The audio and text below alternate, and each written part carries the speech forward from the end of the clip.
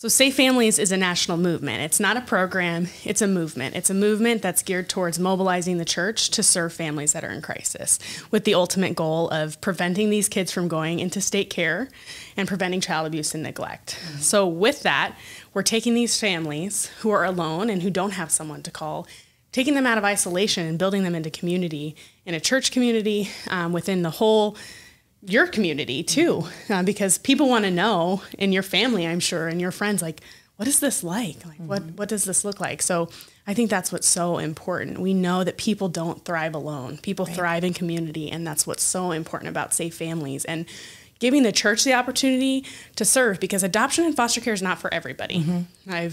In the last 3 years working in adoption, I've realized that it's not for everybody, and people want to serve.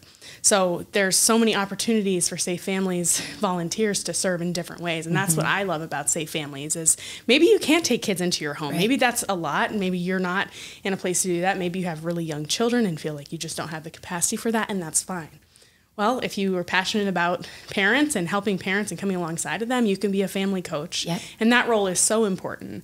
That role is checking in with that parent to support them, but also checking in on the host family, checking in for safety, and just making sure everything's going well with the hosting. And you talked about resource friends and family friends, and those roles are so important. Absolutely. And I don't ever want to minimize those roles, because that's who supports you during a hosting. Like, that's who allows you to be able to do this with your own children. That's hard.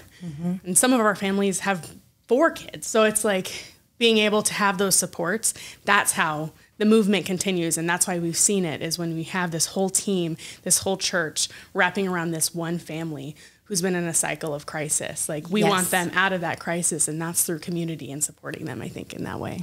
And one of my big things, Erin, was always one of the things that we said to our church when we brought this to our church. We brought it to our leadership, and I was like, this is a must. Our church must be doing this. And anyway, they were like, yes, absolutely, we see this. And then when we brought it to the church, one of my big things was just say yes. You can say yes to something. You can say yes to a meal. You can say yes to a pack of diapers to bring that. So just saying yes, a host family, yes, that can feel very daunting. And also, if a host family does feel daunting, there are other things too where it's like, we would like to just start as respite. I think we could do about 3 days, and we'd like to provide host families with respite. There are other ways to do that. But yes, those other roles, Safe Families would not be successful if there were just host families that said yes and then had no support.